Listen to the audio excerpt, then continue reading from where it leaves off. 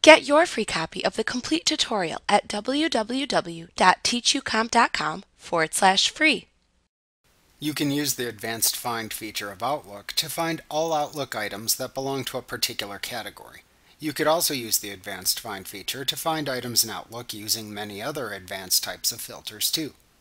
To perform an Advanced Find in Outlook, either click into the Instant Search field that appears in the Outlook folder's header pane above the list of Outlook items, or click into the Microsoft search bar in the middle of the title bar, depending on which tool appears in the version of Outlook you are using, to display the Search contextual tab in the ribbon, formerly called the Search tab of the Search Tools contextual tab. If using the newer Microsoft Search, you may notice that the drop-down search box covers most of the ribbon when you click into it. To retract it and still show the Search contextual tab, either press the Escape key on your keyboard or click into the blank area of the title bar to retract it. In all versions of Outlook, then click the Search Tools drop-down button in the Options button group on the Search contextual tab of the ribbon. Then select the Advanced Find command from the drop-down menu that appears to open the Advanced Find dialog box. To select the type of Outlook items to find, use the Look drop-down at the top of the Advanced Find dialog box. The In field to the right shows the name of the current folder within which Outlook will search. To choose within which Outlook folders to search, click the Browse button in the upper right corner of the dialog box to open the Select Folders dialog box. In this dialog box, you can click to check the checkboxes next to the names of the folders within which to search.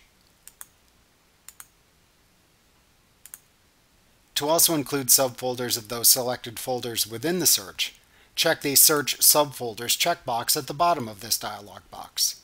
If you open the Select Folders dialog box, click the OK button within it when finished to select your search folders and return to the Advanced Find dialog box. Next, you will use one of the three tabs that appear below the Look and In fields to apply your search criteria. The name of the first tab changes to whatever you happen to have currently selected from the Look dropdown.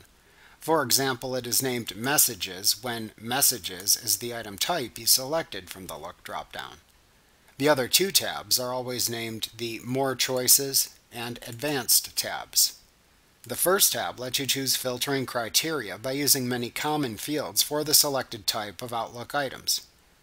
The More Choices tab lets you choose filtering criteria for assigned categories, message statuses, message option settings, and other advanced filtering options. The Advanced tab lets you filter by any Outlook field's value by using the Field drop-down to select any available Outlook field. Then use the Condition drop-down to select a comparison condition, and if needed, type the value to which to compare the selected field's value into the Value field. Then click the Add to List button to add it to the list box above.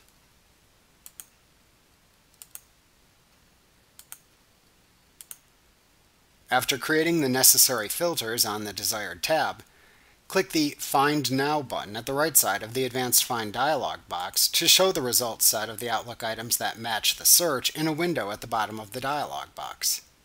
To open an Outlook item in this result set in a separate window, double-click an item in the result set.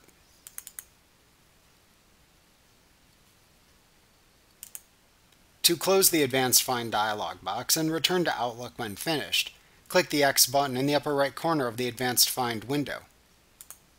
If needed, to close the Search contextual tab that appears in the ribbon, you can click the Close Search button in the Close button group. Alternatively, you can also simply select a different folder in the folder pane in Outlook to close the Search contextual tab.